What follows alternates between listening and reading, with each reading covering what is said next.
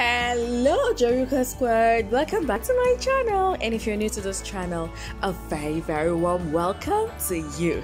Today's recipe, I am going to be showing you how I made this scrumptious, delicious, comforting Nigerian mackerel fish light soup. Friends, this soup is so quick and easy to make, yet is so nutritious and it's so delicious.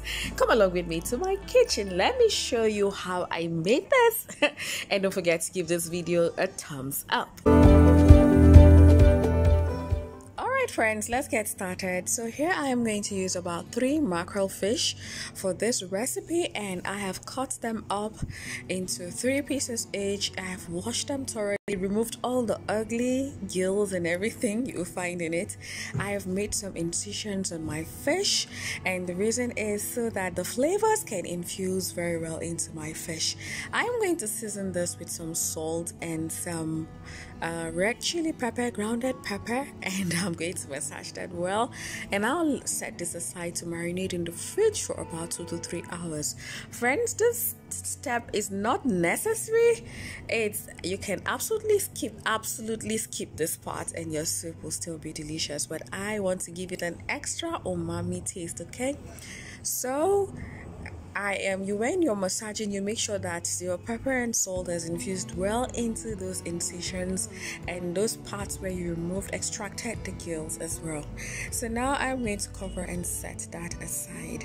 So here I got some onions, ginger, garlic, tomatoes, habanero pepper, scotch bonnet pepper, chili pepper, and of course some long sweet pepper. That's our own locally grown bell pepper here. So I'm going to put them in a pot like this.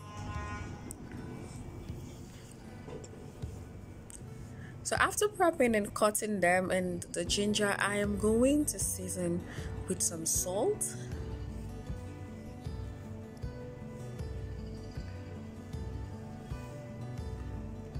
and then next I am using these 2 brands of pepper soup spices. I am going to add that into my tomatoes, and I'll incorporate some water and put in the fire to cook for about 30 minutes. The reason why I'm adding the pepper soup spices is it's going to enrich our sauce, and it's going to take away the smell that comes with the fish, because I am not frying my mackerel fish for this recipe. Some fry it, but I find it is not really necessary. This way it removes all the smell that comes with the fish. Now this is after 30 minutes. My tomatoes has cooked well, it's soft and tender, and I'm going to let that cool down completely. While it's cooling down, I have already washed my vegetable. I've washed it with salt and vinegar thoroughly, and we're going to prep that and cut it up. You can use, if you do not have spinach, this is the spinach, some call it green leaf, but this is what we call spinach in my place, and here in Lagos I discovered they call it a green leaves. If you do not have this, then you can use the normal spinach, or you can use the water leaf. Yes, water leaf works fantastically for this recipe too, because it gives it a little bit of a slime, and friends, it's so delicious. But this is what I have available, and I love to use this as well because this is what my mom always uses. But when you're using this spinach, you make sure that your sauce is very spicy, because it's sort of bland.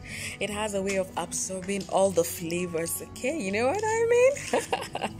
All right, friends, so if you're new to my channel, a very warm welcome to you.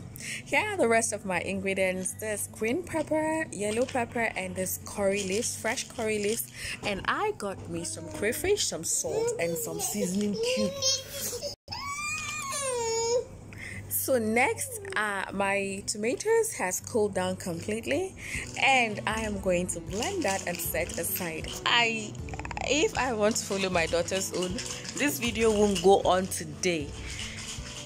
She has been on my case, but you know what? I'm going to let it go. Like, this is me. This is Joroukas Infusion for you. We're in this with my daughter. Oh yes.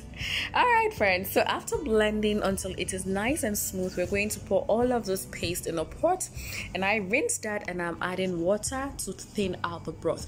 Now you can add this water to the quantity that you desire. If you want your soup to be a bit thicker than this, then reduce the amount of water, but I want my soup to be really light, so I went in with some crayfish and my seasoning cube, and of course I'm going to incorporate some salt as well.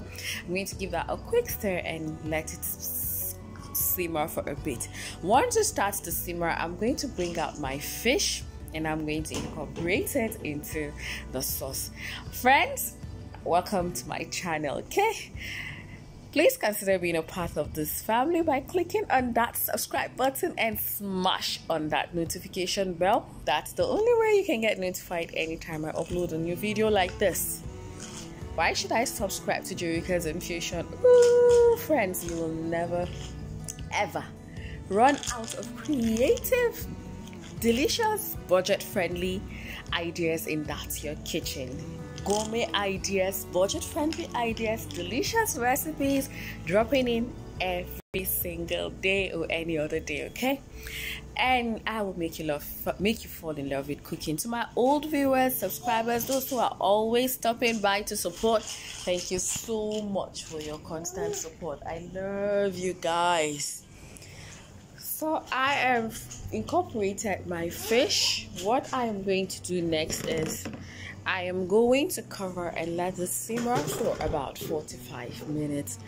The reason for letting this simmer, once it comes to a boil, I'm regulating the heat, and the reason is when you let your fish, when you let your soup to simmer, in fact, if not because we are rushing to eat dinner, I'll have let this simmer for about 2 hours. Slow cooking your soups, ooh, it has a way of extracting every single flavor. It enriches, it gives it that umami taste, it takes it to the next level. It has never fueled me. So anytime you see me making a quick one, is because it is a quick one, but when I mean to cook, you will know the difference. That doesn't mean this is not delicious. It is absolutely delicious, but I know what I am talking about.